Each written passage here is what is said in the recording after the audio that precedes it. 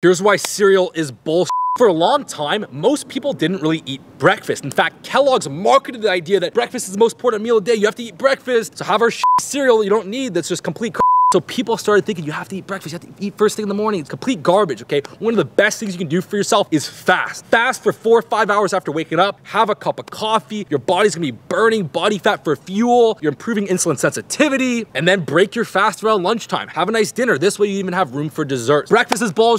Cereal's bullshit. Fast. Get chiseled, baby.